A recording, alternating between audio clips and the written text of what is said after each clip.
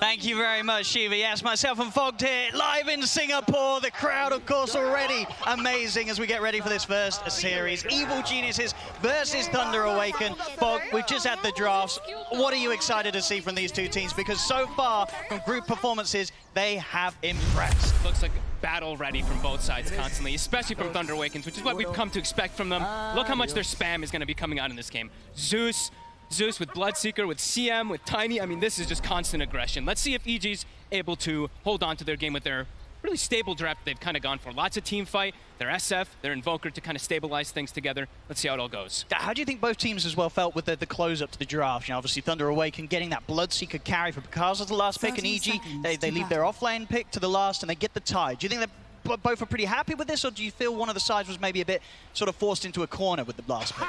Not sure, honestly. I think Thunder is probably pretty happy because their lineup is all about aggression, and Bloodseeker thrives off of the 4 heroes before that, right? Everyone's going to be spamming spells. Heroes are going to be low, so Bloodseeker could have a really good advantage. And I heard the panel saying, you know, a lot of the game could be perhaps how this Tidehunter's lane goes. If Bloodseeker is constantly thirsted up from all the spam and everything, maybe that lane could get a little rough. We'll see, because CM has been seen to be one of those really aggressive heroes.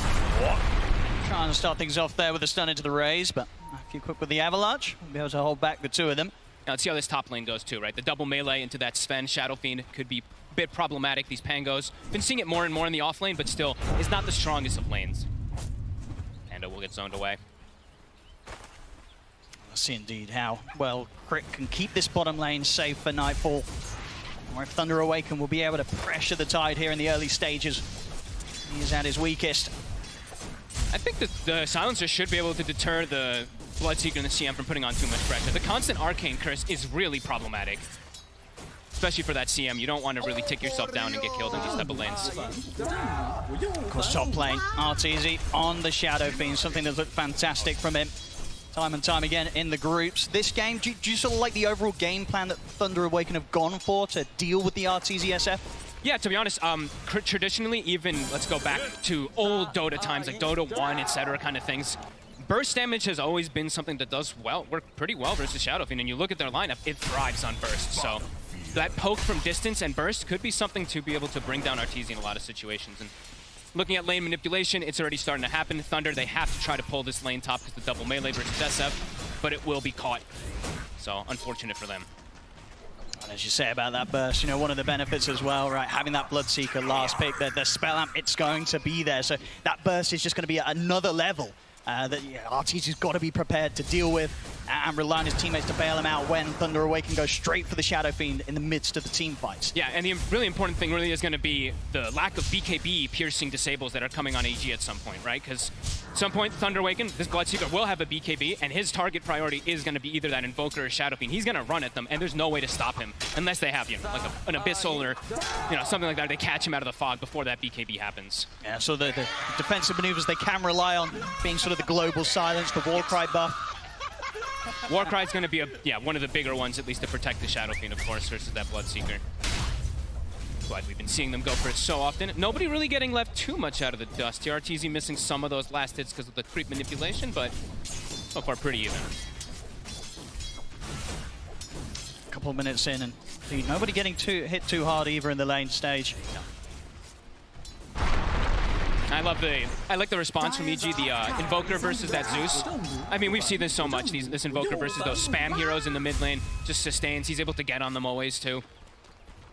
So we'll see what Abed's going to look to do. I imagine he's going to look to be pretty active this game. Going for this Quaswex build. See a bit of a chase down here on the bottom. Frostbite into the Bloodbright. A lot of damage, but Picasso won't look to dive under the tower. Matthew will be able to get away. Does get triple A's. YTz was waiting for him to try to do some creep pulling. And as we said, this is, now it's going to start getting a little harder for Nightfall until he does get a little bit tankier because the constant spam. See Panda does go for the 1-1 build. See the confidence as well there from Picasso, just standing his ground against Nightfall. See if he's going to be able to finish off the kill here. He'll look to chase him down. Stick charges there from both sides. close. Paz, they'll get it. First blood here for Thunder Awaken as they take down the Tide. I love that they do that when they see he's still got these naked items on him, right? He's just got wands, quellings, no actual stat items besides that. No ring of health either, so they're trying to just take advantage of that early aggression. Nicely done. Yeah, absolutely. Choosing the perfect time to strike there. And Crit's low mana now, too. So they tried really hard to just deter that kill from happening, from using all the silencer spells, but the next time it happens, Crit won't be able to deter nearly as well. Got to be super careful down here, EG. Yeah.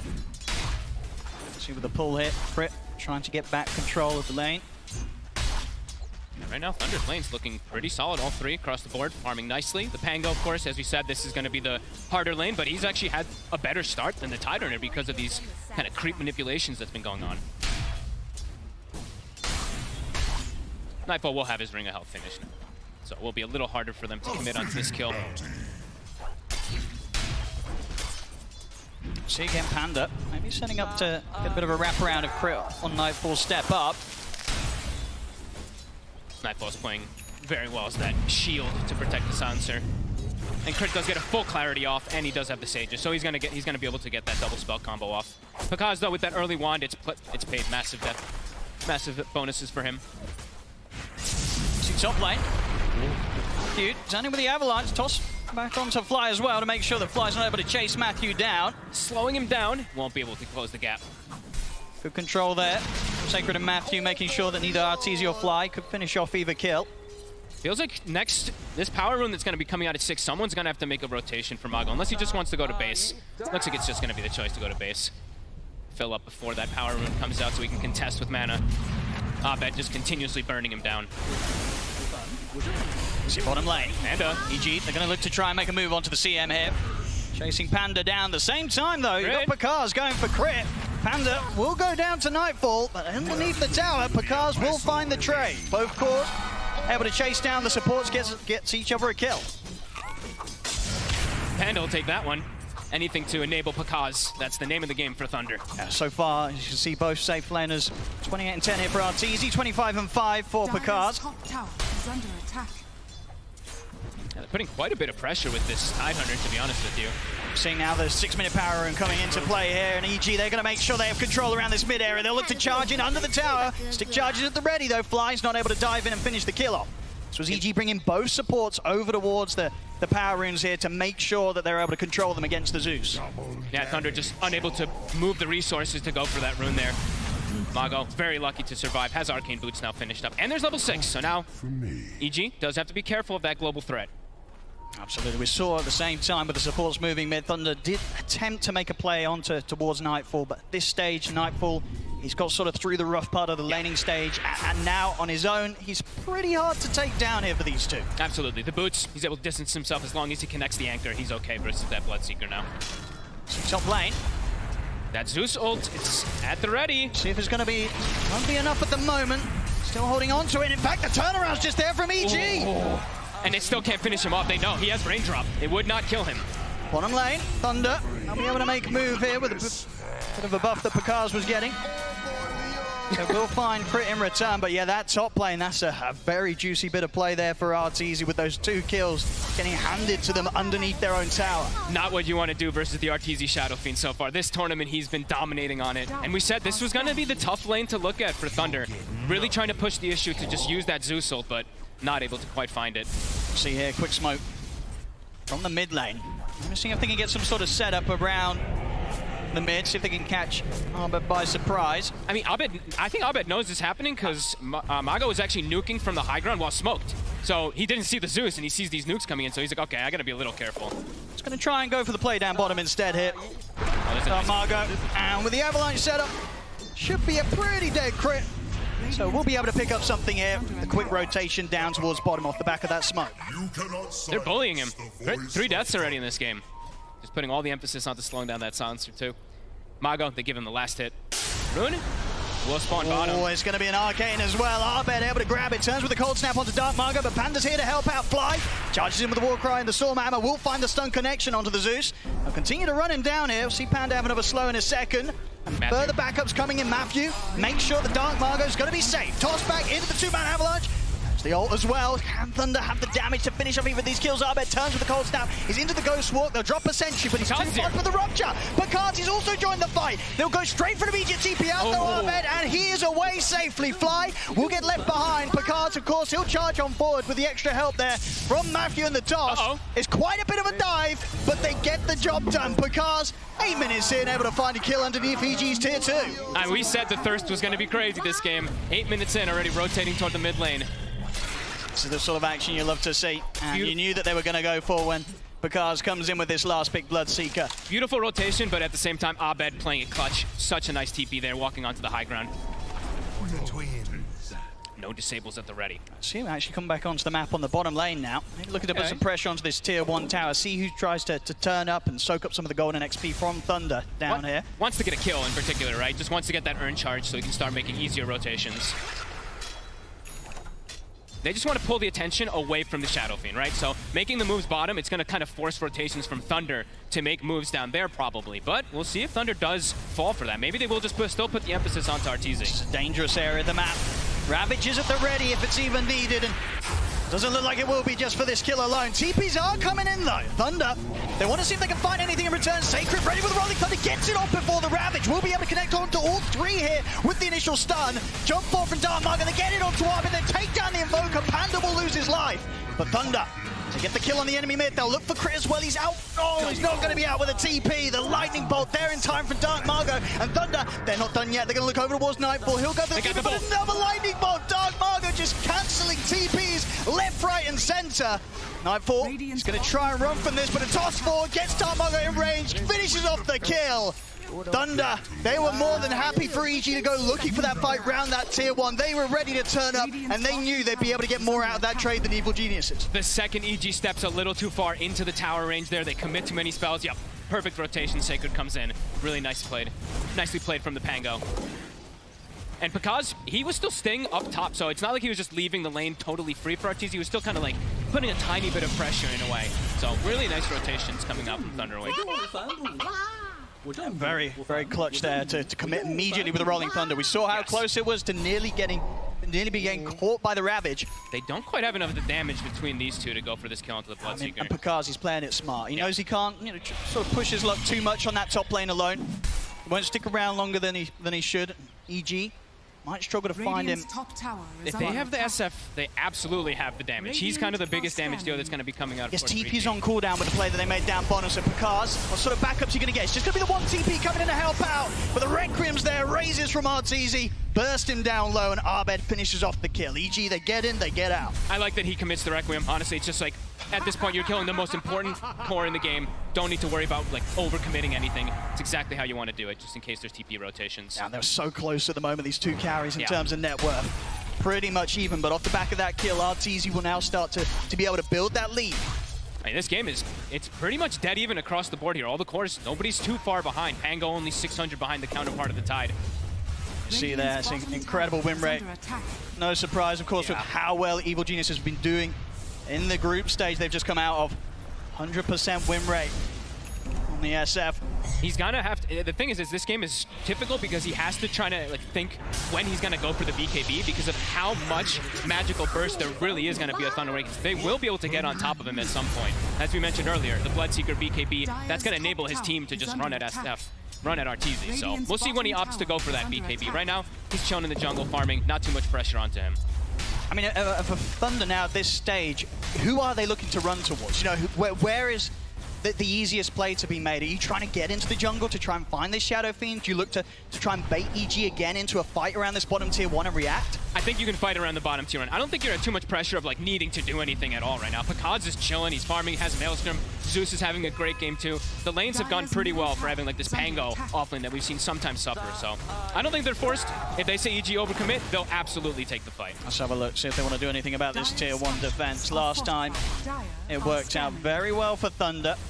We'll scan it out, and you can see this time EG being much more careful with how they put the pressure onto that tower. They'll start to back off for the majority of them. Look over towards the mid. As Thunder are looking to trade with the pressure applied here instead. Nicely done. Forcing some reactions. Mago, Invis.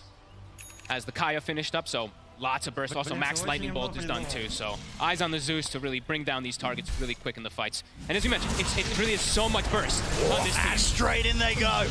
They see a chance there to jump Fly, and Fly gone in an instant. Now, they really have some of the highest nuke burst heroes in Dota that you can combine all as one. As the Mango is getting quite low, but he'll be okay. Dire's middle tower Still sticking around here. Thunder Awaken, they're happy to take another fight. Will be difficult around Nightfall's presence, though. He'll arrive at the tower, has Ravage. He's got the hook complete. Exactly. He's going to go for his standard build. You know, he's going to go for Wraith Pack plus the pipe. The damage mitigation just seems to be pretty crucial at this tournament so far. But yeah, as you said, you know, that burst damage, it's nothing to laugh at, ever, in this game. That's why I'm mentioning the BKB for SF. Eventually, he has to kind of think about it. See, Panda did step up here. We'll drop the ult, but a few right clicks from YTz. He takes him down, and they might see if they could chase for more. They'll look towards the Zeus. Blood Right gets laid down, but Flies in on top of Darmago. They've got the Ravage as well, catching out the two of them. Sacred rolling across, controlling Fly, but Picard has to back away. A little bit of overcommitment there, getting a bit too aggressive. I was watching from the side here, but with 4 members of EG, to be in pretty good state right now. It's not a fight that Thunder Awaken will look to step back into quite yet. EG looks like they will respect it though, right? They did commit Ravage. They're going to back up, let themselves just farm. Don't want to risk going into Thunder Awaken's constant spam lineup, going for a tower here this early. How close are we seeing that BKB on Picard? It's, you know, that's going to be the next focus really for Thunder. Get this BKB done on the Picard's Bloodseeker, and then they'll truly be ready to just go into these fights, and Picard's, he'll have very little that's going to stop him going for whatever target he wants. He can just really beeline the Shadow Fiend. It's going to be mostly like the SF and the Invoker in most of these situations, and yeah, we see YTz, he understands, you know, BKB is queued up for him too. It has to happen this game. It's just way too much magical burst. We did see Matthew. Matthew's actually gone for phase boots this game, so opting to delay his Blink Dagger a little bit. Does have tumblers, so we'll be able to help him a bit, but does mean the initiation for Thunder will be a little bit more difficult in most situations. No real blink stun kind of thing. It's just going to be reacting to EG's first moves. Sacred, I believe does he have it done? I think he does. Pretty much the Lotus is going to be finished for this Pango. So they'll have options to be able to counter this Silencer as well in this mid game, which we haven't seen the global yet. See, bottom lane this time round, EG, they should be able to finish off this tier 1 tower. They're hesitant though. He's not going to do it himself. They're still being careful. Let the catapult do it. Never be too sure when Thunder Awaken's ready to bring the fight. Matthew, step forward here. Look at the combo to crit, and with the follow-up of the ult, they'll burst through the Silencer. In return, they'll look towards Matthew. They'll try and zoom out of there with a phase boots. That Sunstrike not going to hit. Doesn't matter. Fly will finish off the kill. How dare you, Fly? YTz's last hit was going to be coming in there. He needs some money. Got to get that shard on time, too. Not really the most value shard, I would say, this game for the Sven, but versus the Bloodseeker, of course, it's going to have that massive benefit, at least for the Shadow Fiend. But besides that, everyone else is just kind of magic damage, so. Dire's top tower is under attack. 800 gold to go. All the BKB on Picard. Still neck and neck, though. This game super close right now. Yeah, BKB is on the 2 carries.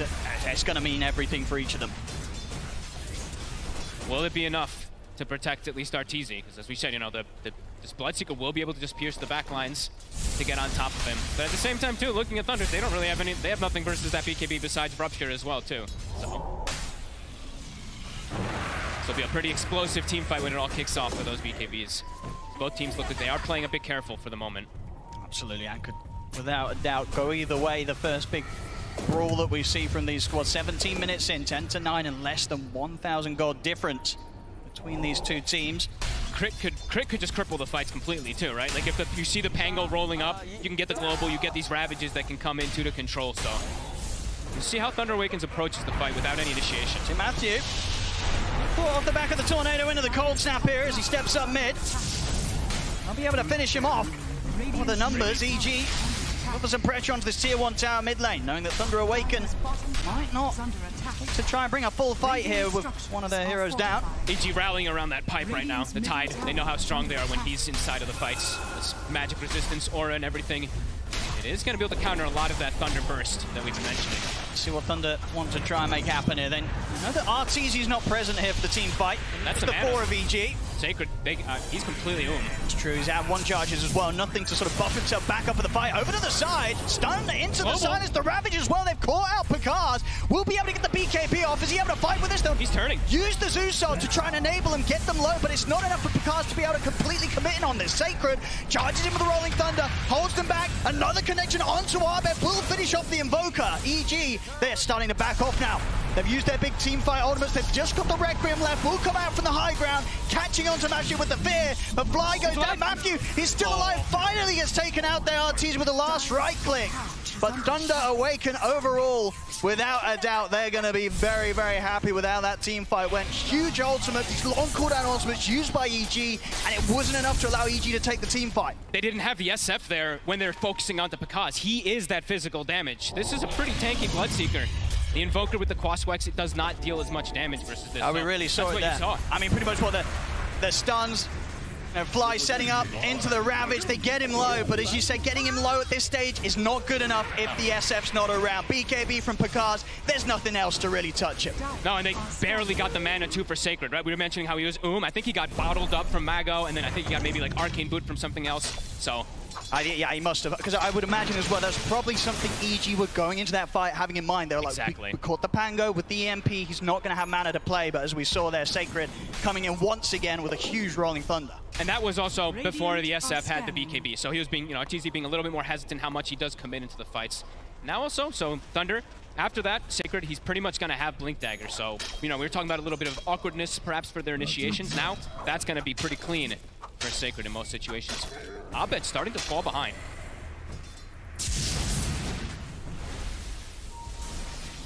We'll see around the power in. It's just going to be the regen down bottom. Nothing too explosive. How much longer for these cooldowns though? 30 seconds at least on the Ravage. Does feel like Thunder could perhaps go for something pretty soon if they want to. They don't really have any rush, as we were mentioning though. Their draft, they're fine with scaling in this game. Especially with how well Picaz is having a time. See the 3 of EG up towards the top. Crit and Fly just making sure that RTZ is kept safe at all costs here, just in case any sort of play was to be made towards him.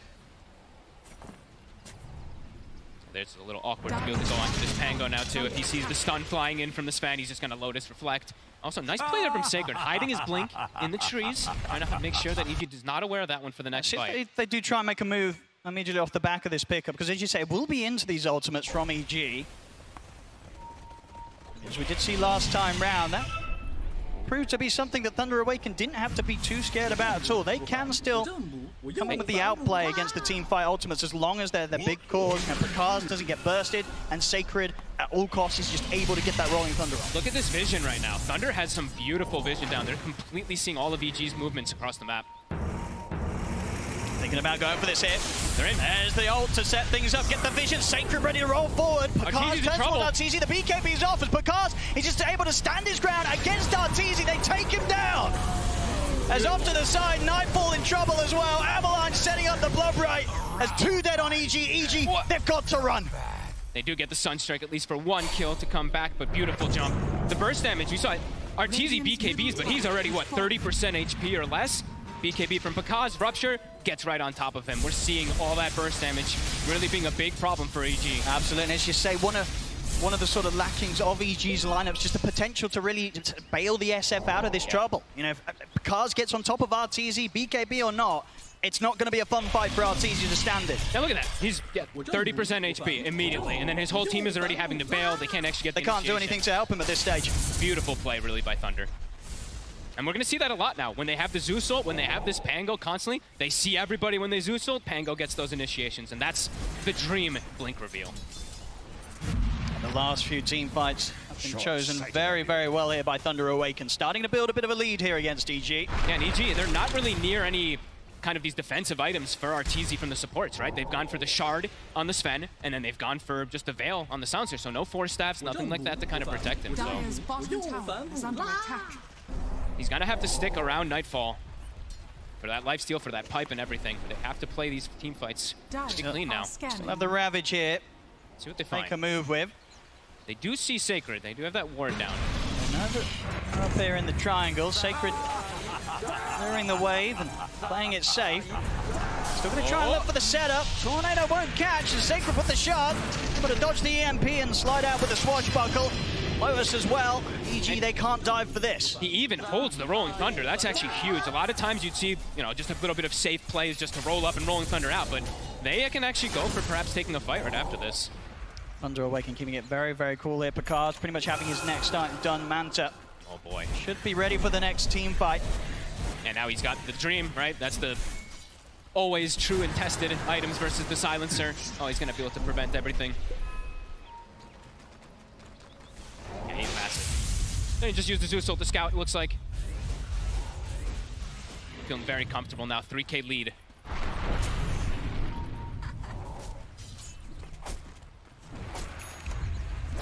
Just really loving the warding. It's one of the biggest things that I've been seeing, at least from Thunder Awakens this game. Just some clever wards, a little bit different ones, but it's been catching EG off guard.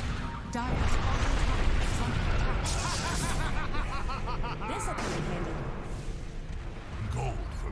think at this stage, for Thunder, is there really any pressure on them to sort of make these moves, or are they just waiting for EG to come to them? I think they can do kind of what I think they're feeling so comfortable with the map. The Zeus is having such free farm, almost as Ags.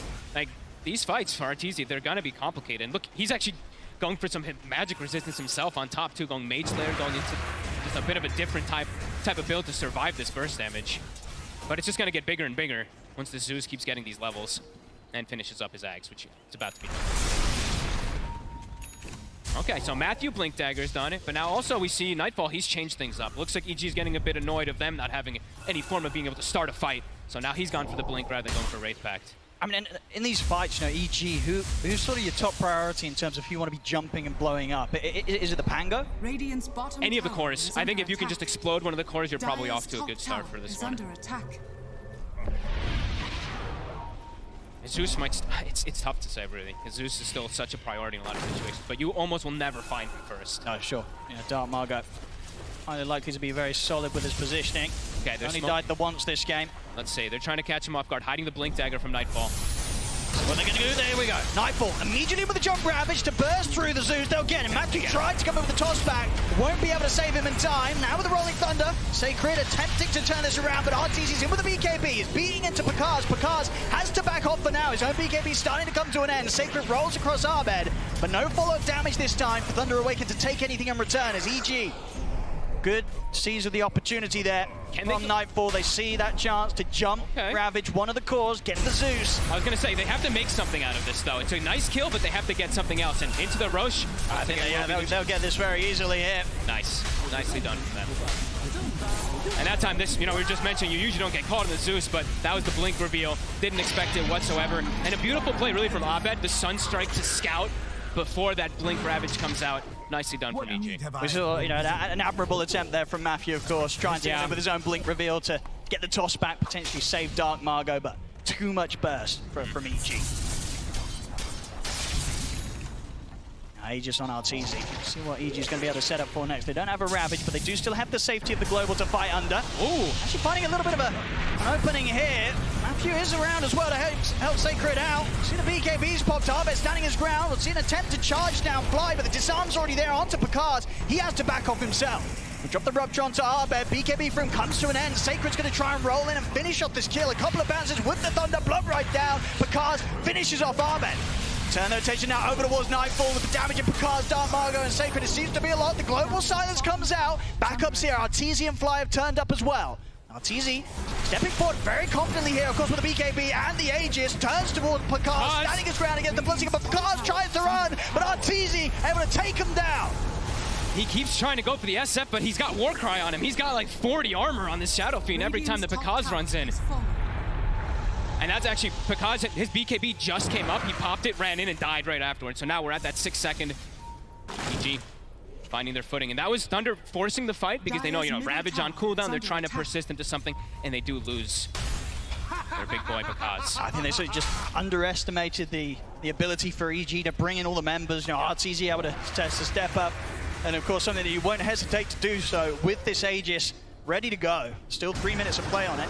Picard was really pushing the limits there too, right? He was sitting 10, 15% HP. BKB was 5 seconds cooldown, healing off creeps. Tries to reinitiate, but yeah, just can't really disregard how tanky the SF is from the Warcry. So as well, that sort of initial struggle for Picard's having to deal with that long disarm. He gets caught by. Even though they're able to find Abed, see from this part of the fight, YTz knows that there's action to be had. Able to walk over, join the rest of his team, and make sure that Thunder just weren't able to stick around in this triangle, couldn't make anything more. Just look how risky, though, what Picard is doing there, right? Like, just really depending on all the damages. Quick moves as well from EG. They've got the Ravage back up. They're immediately smoking up into the triangle of Thunder Awaken. Looks like Thunder Awaken are pretty aware. They're backing off. They have the Wraith Pact now, too, so this team fight could be a lot more complicated. The burst and everything from Thunder is no longer nearly as effective. Versus Mage Slayer, versus Wraith Pact, versus Pipe. EG's got a lot of ways to just protect their cores now. You can see here, Thunder, no intentions of stepping up into this triangle. They know that this area would be incredibly deadly with EG in position. Aegis as well as all those ults being up. And also, YTz, they don't know this, but he's now hit level 20, so a big peak timing for the SF. Massive damage increase. And I think he also does have, he does actually have the full Bloodthorn as well. This is, he hits hard. Oh, yeah. And with these sort of decreasing durations of BKBs, as soon as that BKB comes to an end, they have to get out of the fight here. Picard's in particular. He's used that BKB in Manta. They're able to catch him with any sort of stun, the amp up at the Bloodthorn. This Bloodseeker's going to get destroyed by the SF. Yeah, now also you have to watch out for your Zeus, your Pango, etc. If the SF's able to get on them, he can actually just clear them out on his own very easy. Threatening with the Zeus ult. See the SF. YTz the only one really showing. Yeah, I think they did see the Pipe Aura actually on him though, so I think they did know that the rest of EG was in the area.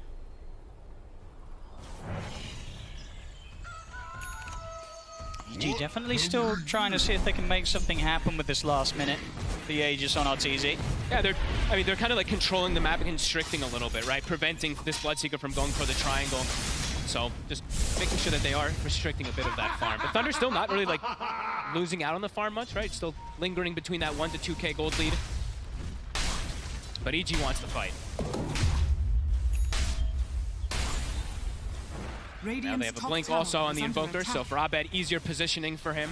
Either to buff up YTz or to get these disarms and control. Do you think there's an opportunity for Thunder Awaken to try and look to force a fight, you know, in conjunction with the ending of this Aegis? Knowing them, that's kind of their style. Yeah. So let's see if they want to try it. It's still very difficult because we mentioned there's a ton of damage mitigation that's coming out on EG. They're very much ready to go. Matthew stepping up. Let's see what they find. Here's the jump. Matthew in with the avalanche toss combo. Bursting fly down low. Roll forward for Sacred. He's going to look to try and chase down the Sven. Flying Crit getting forced out of the fight here as Thunder run down the two supports. Fly goes down. Crit as well looking to be in a fair bit of trouble as Thunder now immediately take out the two supports. The cores of EG nowhere to be seen. They'll back out. They'll completely get themselves out of this fight. They don't want to have any part of this. Fully ditch the supports, right? Like the globals popped and all three cores just go nowhere near to help them. So top tower is under attack. We'll get some push going in the top lane though. Abed, he kind of stuck around there. Does have the double forge there to hit the tower a little. We'll get answered. And yeah, in typical Thunder Awaken's faction, they're gonna look for those fights. You know, that's this team in a nutshell. Constant aggression. And now they also do have Sacred with his own Wraith Pact, so damage mitigation versus damage mitigation.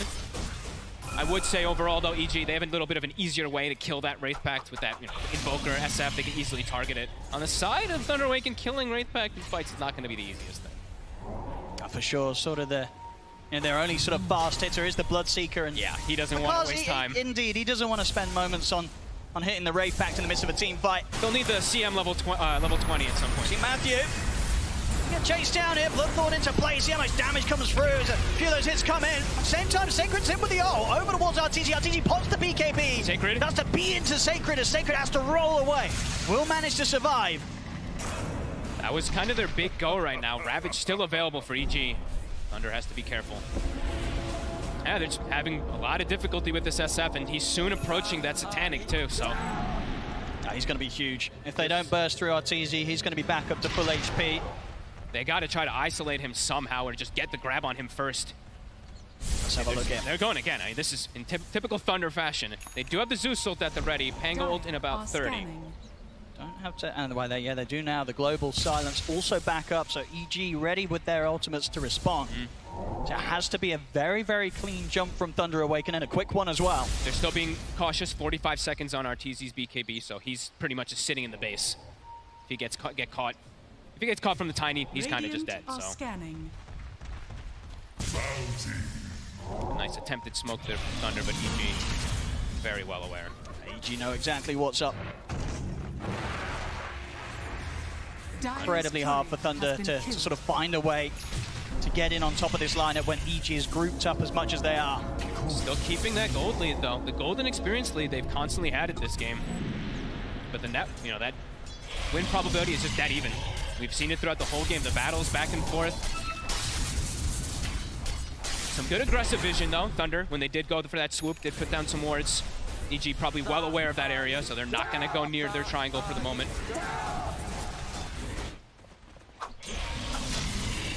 Imagine EG, I don't feel any reason to try and force anything until the Satanic is done with how close it is here for RTZ. This is a cool next item queued up there from Pakaz. You really understand why, of course. Just the blink, no swift blink. He just wants to jump onto RTZ and kill him, right? That's going to be the name of the game for him. Well, let's see if he does have that damage. As we keep saying, you know, the war cry, it's nothing to ever laugh about. For sure. And it gets stronger if the Sand gets levels. Let's see. See how much they want to try and commit in onto this as the rest of Thunder Awaken pretty far back away from this lead in from Sacred. And he'll opt for the TP out. Okay. They weren't looking to do anything too crazy here this time, Thunder. I believe they also did see that Shadow Fiend Satanic now too. Roche is back up. It's a shard available. Would be a nice free one there for RTZ. We'll spot this out. The Nimbus. Now I'm trying to head over towards the pit. There's no roll. There's no rolling Thunder. There's no Zeusel. It's going to be very hard to contest this. Will Thunder still try and give it a shot as Roshan is very low, but they'll put the global EG, make sure they keep the area covered, and indeed without their own ults, Thunder Awaken not able to contest this. EG playing very smart with how they just pick and choose their battles here. Even though that gold lead, as we said, for Thunder has been there, EG continues to get this Roshan advantage from their incredible Roshan lineup, of course. But see, actually, Pakaz as well, changing it up, looking to amp up the damage, go for the Silver Edge. Okay, cool.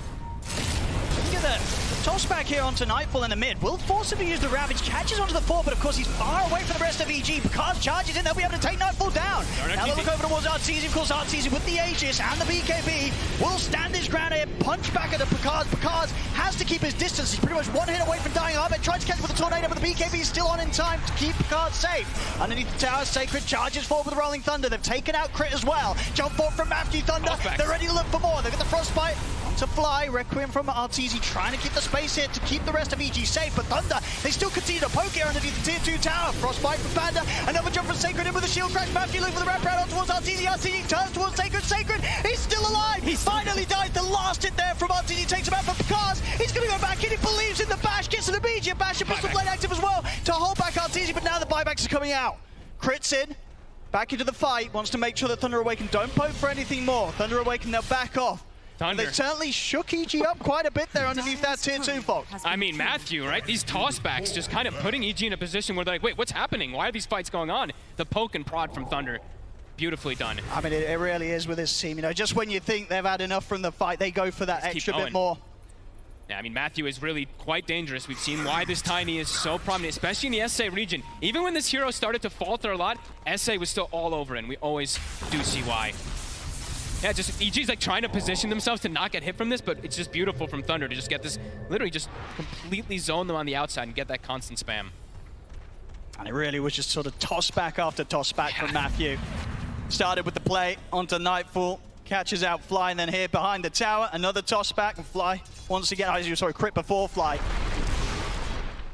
An incredible fight there from Thunder Awaken that EG definitely weren't expecting. They were not ready for Thunder to come at them that hard at this stage. Yeah, and it's a huge gold injection too, right? For Pakaz, he just had bought the Chrysalis. Now he has a 3,500 gold, so can choose to what he goes for here. And just sort of the heads-up realization that they could go for that move. You know, something that you won't see a lot of teams go into these sort of fights underneath a tier 2 against a squad that's just picked up an Aegis. Thunder always will. They will always go for those fights. If they see an opportunity for these type of plays, absolutely. E-Blade done for the Zeus. Even more damage, ways to protect himself as well. And now let's look at for these items, of course, since we are now 37 minutes. We always talk about this tier 4 items versus Silencer. Of course, a lot of them are going to be there for the Dispel. He might look to start something off, but he's in on a crit straight with the Abyssal Blade, eliminates the Silencer. Rupture as well to Abed. He has got the BKB, but not a lot else to help him. Bash is there from Picard, it's a double, and they're not done yet. They're ready to look for more Fly, trying to set up the fight in return with Nightfall. They've got YTz coming up, looking towards Matthew, but Matthew's able to charge away. Picard blocks the man to get back up the high ground. EG, they've got to be careful. YTz's already used the BKB. It's coming to an end. Sacred rolls forward, blink forward, over towards Fly and Nightfall. Picard's focusing down the time, just beating through him, takes out Fly as well. It's 4 dead on EG. YTz lucky to get away there. Able to TP away in the last moment. But 4 dead on EG yet again, 2 times now during this Aegis that YTz has, where EG as a squad, they're not prepared for these fights that Thunder's bringing against them. These guys are just way too damn good at team fighting, really. They're just dancing around EG. And the way they just get the initiation too, it's Picaz who starts the fight, right? The Bloodseeker running in with the Zeusel, takes out the support quick, gets Abed right after. YTz. Uh-oh, he shows himself. This is a risky bit of a move here from him under his own tier 2 for sure, but we saw what happened around the tier 2 mid last time. Here comes This is not a place that Thunder is scared to go. As YTz, that's going to be the Aegis gone, surely. He'll put the Satanic, but immediately thrown up in the air with the Yules. That's the Aegis gone. He's got backup now, though, so Thunder. So back up for a second. I will wait to see how far they back up, though, because knowing Thunder, they could just jump back in, but no, they'll wait. Oh, and a big pickup. Timeless Relic. And a lovely one as well that's have for the Aura on the team as well. Telescope as well, found by Sacred. Thunder is getting blessed with some of these items. They've got the items to remove the globals. They've got Blast to protect Sacred. And now that Timeless. And yeah, we see there Picaz. I mean, he was sort of just in the neighborhood, sort of sees them, crit, standing around, and he's like, well, why not? We'll start a team fight off here. These fights are getting really awkward, though. You were seeing a few times now, Nightfall is jumping in with, like, the supports, but he's like, wait, where's our backup of damage? We don't have our SF, our Invoker had died, and we just blew everything, so Mago is able to reset, and then Thunder's able to take these fights. So I mean, even if they're alive, sort of outside of YTz, I mean, YTz is the damage at this stage. Outside of that, nothing too crazy that's going to burst through Thunder. They need YTz in position, deleting these targets, something that he can do as an SF, but as we've seen Thunder just poking and prodding, jumping in and out of the fights, making it very hard for them to finish the kills. I mean, countless times we've seen like Picaz running in, running out on minimal HP and making the perfect call of when to head back in, despite how low he may get. It really feels like he needs a Blink Dagger to be able to have that follow-up for the Ravage, and he is, that is going to be the natural build-up for the SF when he's getting that 25 too. And SF, level 24, just about to hit 25. We did see Picaz hit 25 in last fight with 2 ruptures. Oh! Sacred! He's into the tree with the swashbuckle. The bash is there, and YTz's TP is going to be put to an end. He's being ruptured. Is there anything they can do to save him? He'll put the Requiem, but Sacred back across again with the Rolling Thunder. The rest of the backup of EG is hit because YTz is so incredibly low. Jump forward, Global Silence there as a return. YTz turns, takes out Matthew. They'll look towards Sacred. Sacred's out with the swashbuckle. There'll be a buyback straight away from Matthew. As Thunder, they want to continue to pressure EG here. You see how scared EG is, having to run right away from Thunder. I cannot believe he gets out there, though. Great global from Crit to kind of cover the bases. That certainly could have gone a whole lot worse there for EG. Yeah. Definitely was a scary moment there for YTz, though, when he gets clipped in the tree line by that swashbuckle bash. And BKB is still going to be on cooldown for him for 50 seconds. EG is smoked, but Thunder could look for him as well without that BKB. Look at Matthew. Insane. See in the river. Jump forward onto Sacred, they're trying to burst through him. Abed has got the Hex out, Ravage as well. They're locking down Picaz. Have they got enough burst to finish him off? It's so close. The man to the BKB, Picaz, he's out of there. He'll start to heal up on the creeps. You know this man, he's going to be ready to go back in. He's looking over towards Abed. Abed caught by the side of Swashbuckle, shield crash from Sacred. They take out Abed, they take out Fly. Maybe they can find more here in the trees. Nightfall trying to hide, but Picaz, he's on top of the top of the shot. Picaz getting burst out, but he's going to heal. How is he alive? Picaz will survive. They're ready to keep going once again here. Thunder Awaken as YTz crit the last 2 left behind it for EG. YTz is down. Crit as well. It's a team wipe. They just can't deal with them, folks. They cannot deal with them. Thunder, the calls, the shot calling, the team fights they choose to take, it couldn't be done any better. And they are just way too damn good at taking these fights, just dancing around over and over again too. We see the Ravages are coming out, but where's the RTZ damage? Abed had it there. He had the Chaos Meteor with the 20 talent. He had the Sunstrike, but Picaz, I think he lives with 90 HP, 60 HP something. Heals up, gets the full turnaround. Yeah, I mean, this Bloodseeker pick, it's been played to perfection here from Picaz.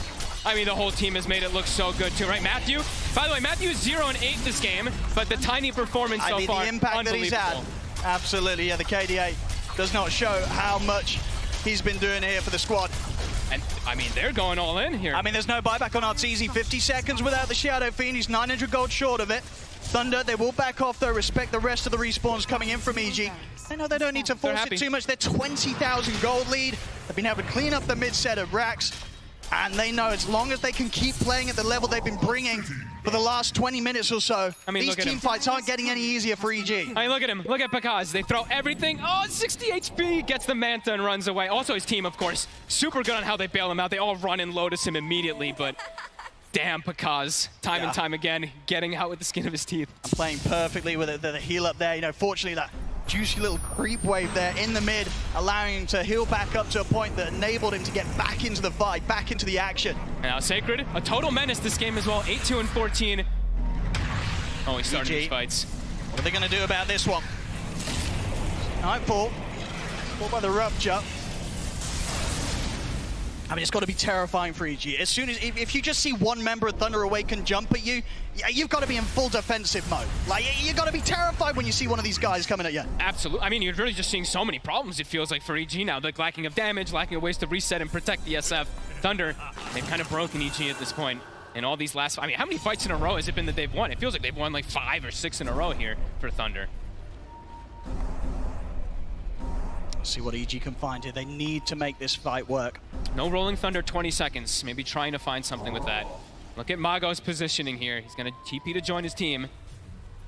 If this doesn't work out, this move from EG, they are going to be in a very painful spot. Look at Panda. They're not already hit. Panda's just waiting in the Roche pit too. Does have buyback, so he is in a good position to try to break that smoke for his team.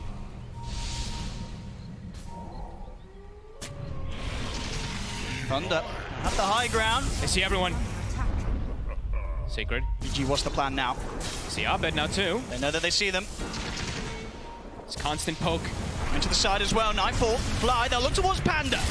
They'll try and go for the easier of the kills. Panda will get burst through. Sacred jumps forward with a roll up. He's in on top of YTz. They've been able to burst Nightfall pretty low here. Again, Sacred with the Rolling Thunder passes by once more. Arc Lightning from Dark Margo finishes the kill. There'll be a buyback from Nightfall.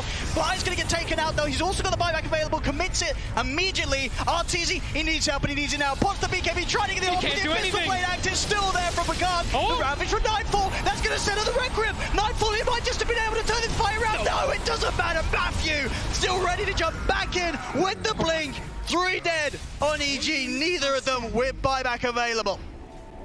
They're not letting YTz get any attacks off. Either he's getting bashed from Pango swashbuckles, he's getting avalanche constantly, he's getting ruptured and put into a different position. I mean, this is just absolutely perfect plays really coming out from Thunder. These team fights, time and time again, they're barely losing anything. Their chance for a Roshan now.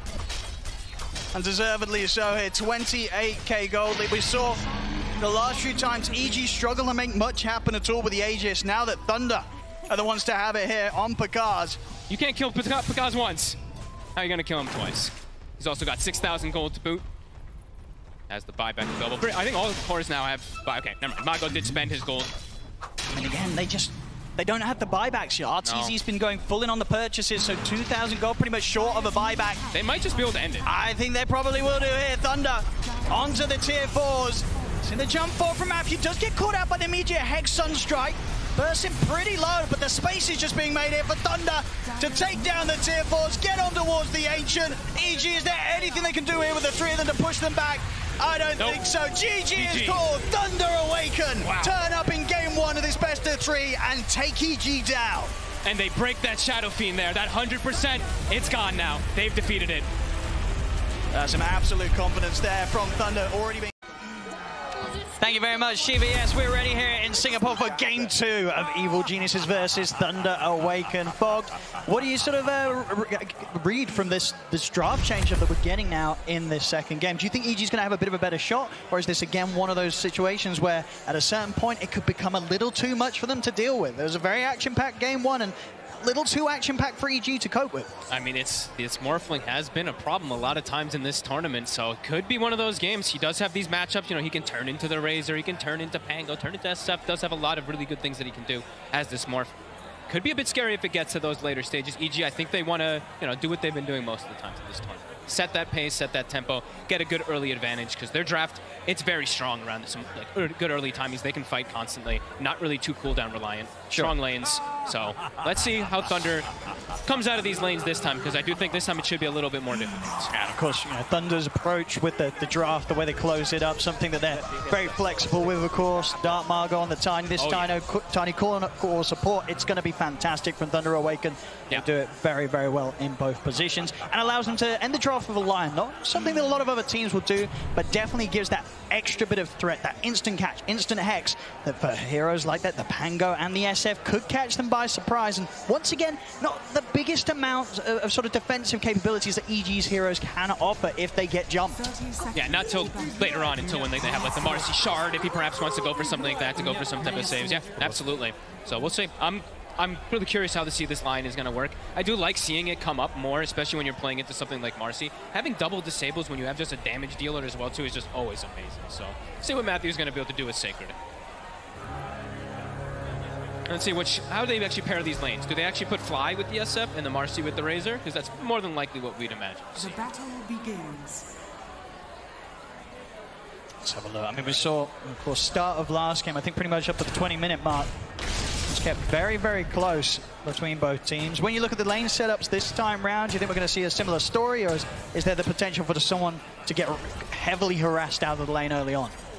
I'm just not sure how this top lane. It's just the Lion has to be really careful to not get caught at level 2, pretty much, from the clockwork, because then he just dies immediately. Besides that, I think actually Thunder should be okay. We'll see how they do bottom. Sometimes this can be a little volatile because Marcy just does so much in laning phase. Even though Morph has ways to break Link, you can pull him back in and stuff like that. So we'll see how that first few waves goes, at least for Bakaz. And what about this mid lane matchup? Dark Margo Tiny against Starbed's Pango. What do you expect out of this? Mago should do just fine. Abed should be able to get some decent farm, but I think Mago should come out ahead. He's just so comfortable in these matchups. Talking about comfortable, Bakaz this game, Morphling. I mean, we saw how well he was able to play on the Bloodseeker in terms of just being able to know perfectly the hero's limits. And if you want to play a hero that you can really push to its full potential and play around those sort of risky situations, Morphling, this is sort of the next step from the Bloodseeker, right? You've got to be prepared to see Bakaz juggling around his HP, his agility to a perfect balance. Yeah, it really is exactly that, right? Those are the two highest volatility heroes when you're just trying to push the limits this top. So they're set up for the kill here. Fly with the chase down. Fairy Fire's there from Matthew, but a few more hits of the Battery Assault will get the job done for EG. First blood for Fly. A little worried about this one. They actually did it before the level 2 even comes out for the clockwork. They just come in. Almost getting both heroes too. Sacred, thankfully for him, TPs to the tower, but they do force them both away. And I imagine this time round on the bottom lane, unlikely that we sort of see Nightfall in a dangerous position as he was in the early laning stage in game 1. Is this really a lane where Thunder Awaken can look for kills early, or is it pretty safe for EG? He should be pretty safe. He just has to be a little bit careful how much he trades when he does have like the Link building up, how much the Lich has, how much distance the Lich has to get like multiple nukes off. So lane positioning is going to be important for EG. Of course, EG, you can see themselves very much primed and ready to try to get a kill out of this lane themselves. And they're going to go on Bakaz right away. Yeah, he has the adaptive level 2, so he's going to take quite a hit on the way out here. Crit trying to block him up, shifting into that strength. So will manage to survive. Has to be careful in this lane. Some sort of misplay here or caught out at low HP. Bakaz could get burst down by these two. They've got great ways of sort of getting that damage in from the distance, whether it's Crit throwing themselves in on top of him or the plasma field clipping him at the edge of the circle. Yeah, until he has that waveform, it can be a bit of a risk versus those double ways to keep him on that link. The top lane. Nice bit of a turnaround. Fly has got the Fairy Fire, drop down the cogs, but Sacred, one more hit's all he needs. He's not going to be able to get it. Oh, the cogs. Fly's able to get out, and now Sacred's got to back away. Mango's at the ready. Arteezy beginning to stack up the raises. Thunder have to keep their distance. They are struggling up here, though. 9 last hits on Sacred. Sure, you see the 9 last hits on the Razor as well, too, but he's just constantly sitting like half or below that on the HP. This Clockwork SF lane a lot harder this time around. Absolutely, a very nice duo to play with in the lane. Yep. Fly just being able to to charge and get on top of a hero with the battery assault and just providing that control for YTz to line up the raises. And this is actually a pretty big thing to actually talk about here. So on the retreat there, Fly going back to base gets a half pull. So what this is going to allow is now the wave is going to go back into the tower for the Shadow Fiend. So actually a pretty impactful play coming out from that clock. A little something extra. See bottom lane. Despite sort of the harassment that EG are applying to Picard, he's still farming safe. 17 and 7 against Nightfall's 13 and 5. And look at, not even going for the waveform, not even a 3. Just going for 2 points in adaptive. That's confident. It's cool too, because now they do have burst damage where maybe Nightfall can die. That's now true. It's a lot of magic damage.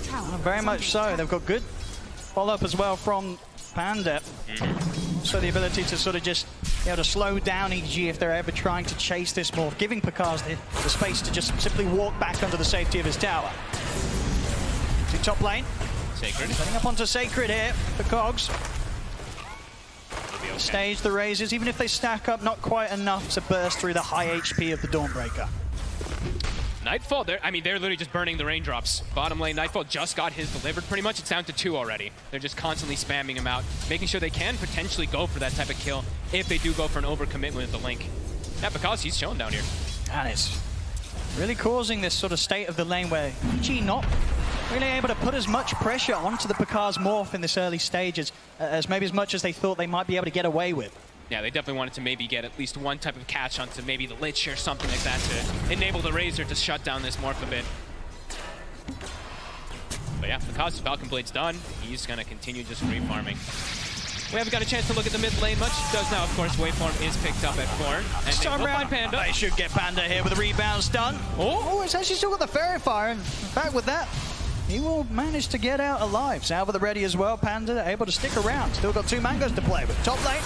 Set him onto Fly with the stun and the hex. He got the battery salt off, though. He's able to put a stop there for the Starbreaker of Sacred. Fly up to the high ground in time. Last hit, not enough to take him out. And now YTz, he might be able to line up some kills himself. Looks towards the Dawn. Sacred might look for a neutral deny, and he's not going to get it. YTz able to get the last hit in time. Gets the kill before the deny can be found. Little bit of a slip up there, Thunder. They don't get the chain stun to not allow that battery assault. If he doesn't get battery assault, they probably get the kill on the clock, but does get that little mini stun to stop the Starbreaker. Runes being checked. This first time we actually put any emphasis on mid lane. It's pretty much even. And pretty much, yeah. 35-5 against the 32 and 6. Arbed is going to be very happy with that Arcane Rune. They've got to be extremely careful on the side lanes as well now, Thunder Awaken. Absolutely. High chance that there could be a Pango turning up and looking to fight. Yeah, and let's see if they put any emphasis to slow down Abed, because let's see what build it's going to be. I think we imagine it's going to be that Diffusal, but he's got the Corrosion done, and that could be one of those things that could cause some problems for the Morphling. That's true. It's an excellent Diffusal game across the board. Yeah, even versus the Dawn and everything, right? These low strength HP. floors, strength, low mana, etc. Low mana. Yep. Pretty big. Mid So, yeah, lane. we do see a move already just to fill up for the bottle since he didn't get the rune. And, I say that. He actually did not get the fill up. He did not have an inventory slot. Whoopsie. Fortunately, he's at least full HP, but probably not the best of situations there for Dark Margot. It happens. Yeah, still farming just fine. Phase Boot's done. Has stacks to work with, too. We see Panda backing up and getting some stacks. But right now, 2-0. Gonna try for a play here between the two of them. I like this. Smoke up from the mid, and they're going to head straight towards the top lane. Not before EG's already there themselves, though. Both supports flying crit, ready to start setting up the play. Sacred will get the hammer out. Able to pull himself away, but YTz closing in upon him. TP's coming in, and now Dark Margot with the 2-man avalanche. He's going to look for the toss back, finds it onto Crit. Stun now from Matthew onto YTz. They're able to lock down the SF, take out 2. Maybe even more hit. Panda still has the slow hit applied to Fly, but backups in terms of Arbed. Arbed, see if we can get some kills in return off the back of this Rolling Thunder. Good angle onto Panda, but there's 4 heroes here, and Arbed cannot try and pressure for more. He has to back away, not able to turn around this fight and find anything in return there. I love Thunder, how they play around the understanding of, SF, it's a weak hero in the early game. It's very fragile, so able to punish it nice and early. See, Crit actually jump in aggressively around the power rune spawn. Will end up being down bottom, DD. See if they can burst through Crit for this. They certainly can. Toss back into the stun. Thunder gonna take another kill around the river. And how many times has he tipped Crit already in this series? Oh man, great rotations though, as we saw. Just knowing exactly how to punish this Shadow Fiend, very squishy early, good moves. And how Sacred, even getting a good connection under the tower. Fair bit of damage onto YTz here. Yep. He'll be fine though. Does have a few one charges, good to go as well. So he'll still remain safe on this top lane. But the fact that they're making these moves, forcing reactions, making Crit even go top. Look at Pakaz. He's got the free lane, the free farm, with no attention put onto him now. Panda. He's going to go for the TP out, but the damage from Nightfall underneath his ultimate. Far too much for Panda to TP out from. Cute little attempt though. He cut the tree, got in the fog for like a quick second there, but yeah, not quite able to survive. 3-3. EG with a slight gold lead overall. And 9 minutes in. Preparations are being made here in the triangle of Thunder Awaken. Stacks will begin. Yeah, they're going to work on those now. It looks like perhaps Smago. Going to be nicely enabled from these stacks, honestly. The phase boots this early done with the Blink's going to be done probably within the next like 3-4 minutes too. And that's going to apply tons of pressure. These squishy heroes, look at all of the heroes on the side of EG. The 3 cores, all agi cores. So strength gain kind of minimal. So could definitely see Dark Mago have a pretty explosive game. Absolutely. And especially when you consider the lineup that he has around him, right? Everybody's got a fair bit of damage to throw into the combo. It feels like that's just the Thunder style, right? We saw last game tons of nukes on every single hero. This time it's very similar. Not bad. He's going to step up. Got the solar. With the Hex into the stun, he's dead. A quick catch there from Thunder as Abed not prepared for that move at all, or maybe feeling that Crit would somehow be able to bail him out, but of course no options were there for Crit to be able to save Abed. Thunder, they'll now step up for more. Fly stepped into the river. They'll pick up both kills. And at the same time, bottom lane, it's actually Pakaz that's draining Nightfall. As with the static link and the adaptive strike, Nightfall is so close to dying here. Not quite. He's going to have Plasma Field in a second. The mana's building up Pakaz. Oh my god! It's not enough to kill him yet. He's still trying to push up, but the TPs are coming in. Pakaz, he gave it his best shot. He nearly gets it there, but he won't. EG able to punish him. I mean, what a play. He was going to go for that kill in every possible universe there could ever be. I mean, that's still so nice because Nightfall, like, he actually rebought his raindrop charges earlier, and that's actually the thing that allows him to live because of this overchase. Raindrop protects from that plasma field, all the little things. Pakaz tries to push the limit, gets punished. I'm sure he'll be telling his team Space Maid here. I mean, look, mid-tier 1 tower, only taking a fair bit of damage from Thunder Awaken. Yeah, he's like, Zeus, ult, please. Beautiful. Mago, though, as we decided, got that double kill. Probably the most important thing to talk about. That Blink's going to be coming out super fast. And yeah, very fragile cores on the side of EG until they start getting some HP items. That really is the thing. You know, how prepared will EG be to deal with this early Blink dagger?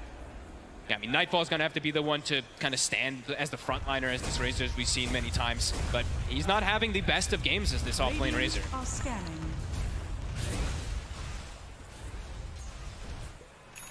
20 seconds and Sacred will be ready to back up any sort of move they make around the map, and indeed, in sync with that, they'll look to make the smoke play. They've got to set up. They've got more than enough burst for anybody. They've got all the ults. I mean, top lane, EG, smart move from them to get aggressive onto Sacred. He's the one that provides the global backup. If they take him out, there's nobody that's able to bail him out. Nightfall knows. He's like, wait a minute. Nobody reacted top. Oh, God. And he knows he's going down here. Yeah, they'll throw out the ults. I see Matthew holding back the finger. Wants to make sure that he's got that at the ready. No need to farm unnecessary stacks at this stage. It's a long cooldown level 1. You make sure you have that for the next kill. They could look to actually make the move again, and Dawnbreaker respawning can TP somewhere in Solar Guardian into the next team fight. Absolutely, yeah. You know, saving the finger for the next kill. Matthew, he's very ready to go. We'll see, in fact, TPing up towards the top. He TP'd. Matthew actually TP'd mid. They saw Abed. Oh, mid, sorry, yeah. Second. Oh. Matthew coming over towards the mid. Sacred he'll be the one to head back top, continue to clear out the waves. Matthew TP'd pretty much like from the hard camp near the outpost to the mid lane, just really trying to kick up that pressure, have a very quick-paced early game. Even again, just like the last game, after lanes, things are looking dead. We'll see if this catches out Sacred again. I mean, once more, EG, they know at this stage you make the moves towards the door. That's the cleanest thing they can do. Reveal. Mid lane Dark Margot will indeed find the jump onto the Marcy. Again, at the same time, the move's made onto Sacred. TPs will come in this time round, and Sacred able to pull himself back to the safety of the rest of his team with the hammer. EG not successfully able to take down the Dawn this time round. He's not an easy kill. I mean, look at this Dawn. With the Falcon Blade, with the Bracer, 1600 HP. They have to commit so much. If he just gets the hammer out every time, they don't have that follow-up disable. And now, Matthew, as we said, still holding on to that finger. It feels like he just wants to use it on RTZ exclusively. Absolutely, yeah, he's been very controlled with this, and it definitely hurts for EG. They know that threat of the burst will be there. They're going to try for Sacred once again. This time Sacred a little further up than before.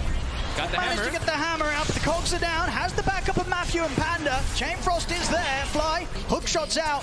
They're taking out Sacred. This time Matthew ready to burst through Fly with that finger. Finish him off. Abed will turn up from the side to make sure they get a second, but Dark is in with a blink, and here's the buyback. Dawnbreaker, Sacred ready to fly over towards the fight and turn this around as it's a double kill for Matthew. Crit tries to run. The tree will chase him. The Sacred ready to dive in underneath this tier 1 tower. Crit trying his best with the Jukes. Oh, not doing a bad job about it at all. They see him now. They do indeed. He can only hide there for so long as Thunder take him down. And they'll take out the tier 1. A solid buyback there from Sacred. Thunder is really on some next level stuff. We saw this in the last game too, just constantly looking for the fights. EG probably was like, oh, we're good, you know? He's dead. He's not coming back. Who buys back in 14 minutes like this? Great play again coming out. Thunder really understanding how to take these fights. Dire's top tower has fallen. Once again, as in game 1, still overall close between the two teams, and both carries in a very similar spot. Cars and RTZ within a few hundred gold of one another. But seeing this Morphling having this type of game is definitely some concerns for EG. As the panel mentioned, sure, they've got this Rolling Thunder, they've got the Marcy Stun and stuff, but they don't really have like these silences. Morphling will be able to always survive, probably versus the Burst. And he does have that matchup. I mean, turning into Pango, turning into Razor, he's got a lot of different things that he can do here on this Morph. So EG, these next few moments feel like they're pretty crucial. Abed, Defusal is done. Let's see if they can actually find a kill here. This could be what allows them to get maybe. Cars would be the big one. Very quick with the waveform. Fly not able to catch him with a hook shot in time. Does have Sacred around. On the mana though, we'll try and swing forward with the Celestial Hammer, and indeed EG, they won't continue to chase. They know it's highly likely that Picard has got more backup behind him. As Picard's able to get away from that smoke, EG not quite able to execute that initiation as they wished for. No, they're trying to find the moves, but yeah, just as we said, the Morph is going to be a big problem for them to ever try to kill. And now hook shot on cooldown, and that was also the Defusal reveal, I believe, for Abed. So Thunder will be well aware of it, and immediately look at them. Like, the smoke is already going. They already see an opportunity to go for a kill. They have this ward bottom. Finger not at the ready. Might need one more follow-up. They do have the Solar Guardian if they want to call for it. And Nightfall does show. Yep, they know he's in it. Dark Margo. Yeah, there he is. Able to get him with a jump. And of course, once they get that opening stun, so much follow-up to make sure there's more than enough time to keep them in position, allows Sacred to connect with the ultimate and get whatever pick-off they look for here. It's so fast the way they're moving. It feels like they're just constantly smoking and just swinging across the map. Just first they were top, now they're bottom within like 2 minutes afterwards. EG trying to get back them, trying to find see what they can get underneath this tower. I mean, they know that there's no Dawnbreaker able to head over and help out Picard. But Panda, he walks in. He did see that ward, it looked like for a quick second. They're gonna go for him. See if Thunder want to do anything about this. It will take a bit of time to take Panda down. He's still In fact, if they can take him down at all, they can't. Panda able to walk away. Thunder, they'll happily take the fight that EG try and poke for us. Once again, EG attempting to make these moves, but just not quite able to get that catch onto Thunder as they wish for. Thunder is just, they're reading the map better, honestly. The macro play so far has been perfect. Just like last game too, the wards that they've set up, it seems to just be doing every little thing and just keeping Thunder in a perfect position, not even losing their 5. And we're seeing the skill build from Picard. This is, you know, we've seen this so much now from the Morphs. You only need that 2 points in your attribute shift. So he is very scary if he turns up and fights. A ton of burst damage from waveform and from the adaptives early.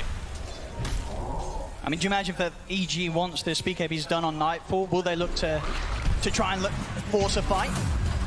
So top lane Matthew, he's getting gone on, but Picard's thinking about maybe trying to find something themselves out of this. Dark Margo's in with a jump, he's able to close the gap on Artini, he just burst straight through him. Able to jump straight over towards Artur at the back of the fight, throwing out the tips as well. That is massive cause for concern. I mean, he's able to just one-shot him. Look, look how huge his tiny is. He's got an Echo Save and the Brigand's Blade. It's so much damage from the combo once he gets on top of them. And as we said, you know, the EG lineup, it's very fragile. Nightfall, as you mentioned, you know, the BKB, they're going to have to try to force something big with it, some type of fights, because things, even though it's only a 1K gold lead for Thunder, it feels like it's starting to get quite a lot higher than that. See here, again, Margot. Able to come in from the river, get the catch onto Abed, toss back into the Hex, the fingers at the ready, Abed gets burst. They are just, the synergy on this team is insane right now. The toss, every single time, toss back into like a follow-up stun from either the Dawn or the Lion. Yeah, everything going their way. EG, kind of crumbling right now. And it's, even when they have the BKB on Nightfall, I don't know, forcing a full fight might still be difficult. YTz's just dead if he walks into a fight, it feels like. So maybe for Nightfall, they can go look for some type of expedition with 3 heroes or 4 heroes and leave SF away, but I think going for a full team fight might be a disaster for YTz. Absolutely, he's going to want to have no part of any fight until his own BKB's done, YTz. Still a bit of time until that will be out for him.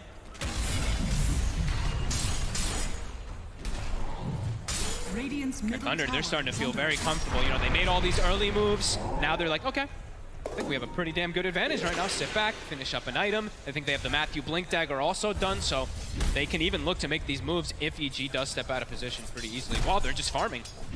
And they've got the global threat, so things are really looking quite amazing right now for Thunder. And they will actually also have a carrier of that Wraith Pact, as we've seen Sacred do this in most of his games on his Dawn. He's got the Vlads, he's gonna be going for that. EG, they do not have that this time around. It's gonna be Crit who's trying to opt for it, but it's gonna take him a lot longer. So that damage mitigation will cause problems. It'll cause already a Manta now too. Abed, very close to having the Blink, should have it ready for the next fight. So a chance for him to maybe get in and get that opening stun. So you're able to walk the river, and look at the pushback onto Sacred. Separated from the rest of us team by the Cogs, but Chain Frost is out. Margot goes in with a jump, finds YTz in the river. YTz not able to get off a single spell as the Shadow Fiend falls. You see Nightfall have to just hope for a BKB TP out of it. Oh, and no fight to be had. This is around the Roshan. Thunder, they can look for this. I mean, we were saying it, YTz, there's just no place for him around these points of the map. He cannot turn up like this. He needs the BKB. We've seen every single time. If Dark Margot even catches a whiff of this SF showing up, he's on top of him every single time. That was like save your buddy syndrome. Let's see Abed. Abed? He's going to try and go for the steal here. Roshan not quite low enough for Abed to finish off himself. He's going to have to go for the TP. Ooh, he nearly does die during the Rolling Thunder. He'll be able to bail out in time, but not able to find the interruption around the pit that he hoped for. Thunder Awaken, they get the kill, they get the Aegis on Picard. EG have to they have to get the SF BKB to have any type of chance. I'm still just astonished that he showed up there. As Nightfall, they're going for him. They made the jump. They know that the BKB here for Nightfall on cooldown. Finger at the ready. Nightfall, he's got the stick charges, the static links, but there's nowhere to run. Picard finishes him off with the adaptive strike. 18-8. It just feels like all over the place for the last 10 minutes. It's just been Thunder making every single move successfully. Dire's bottom tower. EG, that BKB still not finished up. And look at Thunder, they're ready to go for more. Into the triangle here, Crit. Tries to turn us down his ground with the ultimate. Won't be able to get him with the stun for the rebound. Matthew able to line up the 2-man stun here. Return, catches both supports out. 2 more dead on EG. There's Sacred just runs in. Frost Shield drops Wraith Pact. He's good to go. EG fully crumbling right now. Thunder just taking advantage of every single one of these moves. And still looking to play aggressive. Look at Mago chilling in the enemy jungle. Picard's on the bottom side. There's nowhere for EG to go. It's so difficult for EG in this sort of position. I mean, this is the thing as well. Even when the BKB's done for YTz, with the kind of lineup that Thunder have and the way that they play, you've got to be so ready to press it, right? There's so many ways to bait it out or indeed just catch him before he even gets a chance to react. Yeah, there's a very high chance he won't even get it off. And even if he does get it off, now at this point, do they even have damage? Is their lineup actually going to be able to do anything with these BKBs? Or are they just going to use these BKBs to stall out a long inevitable death? There we go. The BKB is there for YTz, but the same to be said for Dark Margot. He's going to have even less fear if that's even possible. He's just in. He is. So with the jump, Nightfall immediately pops the BKB. They're just terrified of EG. There's the jump back you. He's able to find the Hex onto YTz and the stun follow-up. A perfect jump there from Thunder causes the death of Artur behind the tier 2s. Once again, Thunder's favorite place to fight. As Crypt falls, 3 dead on EG. They're ready to go past the tier 4. Dark Margot in with the avalanche. 4 dead on Evil Geniuses. As it's just too much for them, Fog. They are just feeling themselves fully. Last 13 minutes, it's all theirs. Even since the last game, it's been all theirs too. EG, it's starting to feel like they don't really have much gas left. I mean, Thunder, they're going to keep this going. They've still got Over 2 minutes left on the Aegis here for Pakaz. I mean, look at this. Like you said, they see RTZ, they just immediately jump him. I mean, watch Matthew. See you later. He knows that's all he needs to do at this stage. He gets that opening Hex, and suddenly there's no way, nothing that EG can do to provide any sort of time or safety to allow RTZ to live through that initial disable and get his BKB off. He's just not going to get the chance. Yeah, 9K lead versus this Morphling who nearly has the Axe done. Like you said, they've got the Blink, they've got the BKBs, but it feels like they've really lost too much. I mean, this is the only way that EG can take fights. Even with having the BKB, they have to do it off the back of the smoke. They cannot be the ones getting jumped, because we've seen every single team fight where Thunder's able to have some sort of information. They'll always find the opening that they need. But do they have the damage now at this point with this when they're this far behind? There's a Solar Guardian that's going to come in. Get the opening roll in Thunder. See the ult coming in from Sacred. They didn't have enough damage. Darmargo only gets burst down to half HP. He's ready to put the BKB turn. Takedown crit. Hookshot there from Fly, but the heavy hits here from Thunder. Take him down as well. Stun, Hex, lockdown onto Arbeck. 3 dead on EG. They want more. And Nightfall is up on the cliff. He'll opt for a TP out. Same to be said for Artesians. The 2 cores will manage to escape here with a BKB TP. But again, they're just having to run. They're just having to back away. And this is not what they needed to be happening once they had these BKBs come out. They just came a little too late, and a few too many fights taken beforehand that just put EG too far behind. It seems impossible now for them to take any sort of fight against Thunder. Yeah, that was them. Like, I think they were trying to take advantage of that Sacred was dead. Maybe they can burst the hero, but he respawned right when they get the jump, has the Solar Guardian, and yeah, Darmargo's BKB comes up like 1 second afterwards. He gets it off. Thunder just, yeah, playing to perfection, really. Extra agi and attack speed he's able to take with the Axe. Just tearing through the buildings. Nothing that EG can do to push him back here. You know how they're feeling right now on the side of EG. They're just like, wow, yeah, I don't know if we can ever take another fight. They're going to have to hope that Thunder really just oversteps their bounds and kind of throws this one away, because it's feeling completely impossible to ever kill this Morph, or pretty much anyone but Sacred, any of those cores except for that Dawnbreaker. Car's just so far ahead. It's same to be said for Darmargo. Both of these cores easily 5k gold ahead of their counterparts at this stage, this early stage as well, just 25 minutes in. And sort of a period of the game that, in terms of the group stage performances, EG, they've been reveling in the earlier wins. But Thunder very much showing that they have the ability to shut down EG so early that EG just can't get that footing, can't get that momentum that's enabled them to pop off as they have been in the group stage. And EG did get the first blood that they've been like looking for, I think. I know in this game, I don't remember in the last one. Bottom Matthew. He's going to get the 2-man setup here. Next is going to follow up on Nightfall. Sacred, pretty beefy, and with the finger burst onto Fly. Fly is going to get taken out. Ahmed does off to the side again. Nightfall and RTZ, all they can do with their BKBs is BKB and TP out. They cannot fight them. No damage. Now they can't even kill Sacred at this point. They've gotten him in the first few of one of those fights, but yeah, he just drops the raid pack. There's no damage.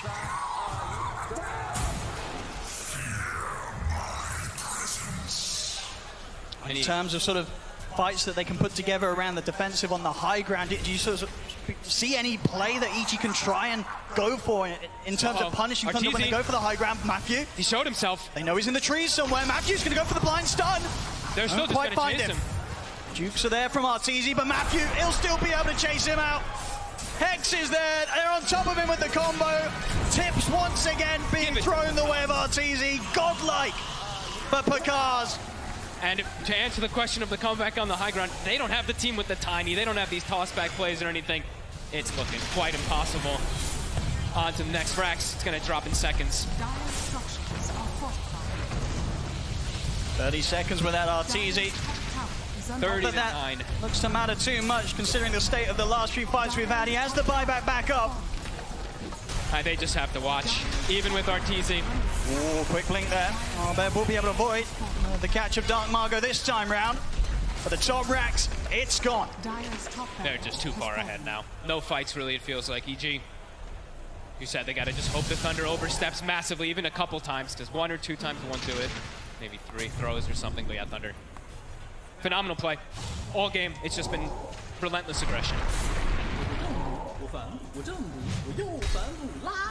Now for Thunder Awaken, they can look towards that bottom lane. Push forward towards that final tier 2 standing. Yeah, they don't side of the map. They don't have to really go much of anywhere else now. I think the Scotty's about to be finished for Pakaz as well too. He's 2-3 items ahead of his counterpart. And all of EG. It feels like they haven't even hit a creep in these last, what, 5 minutes or something. Definitely feels like they're running out of fallback plans to be able to sort of rectify the state of this game. YTz can't even finish getting souls. He just has to sit in the tree lines with his team. Because even if he shows, if he shows himself, he might just die immediately. Look at Matthew. Immediately whips himself. He's like, let's go. Are scanning. With the scan EG, so they know that Thunder Awaken's there, but not really too much they can do with that info apart from continue to stay hidden in the tree line. Matthew knows. He's in. Oh, he's in with the jump! Straight away they're in with the Hex. They burst through Fly. Nightfall pops the BKB in time. Tries to come in with a static link, but Pakaz is there. Heads in with a wavefall. Takes out Nightfall immediately. Sacred committing in deep. Starbreakers to land onto YTz. YTz will pop the BKB. Arben's in with the stun. On top of the Dawnbreaker, but the finger burst. The Hex is there. They lock down YTz. The SF will fall. Arben, the only one to get out. GG. As there it is. GG is called. Wow. Thunder Awaken turn up here in the third series of the playoffs here at the International level to take down EG 2-0, knocking them down to the lower bracket. And this was a pretty severe knockdown. Yeah. First game was close, very even through the majority of it. This one, Thunder came to play. They knew exactly what EG was going to do, and they did get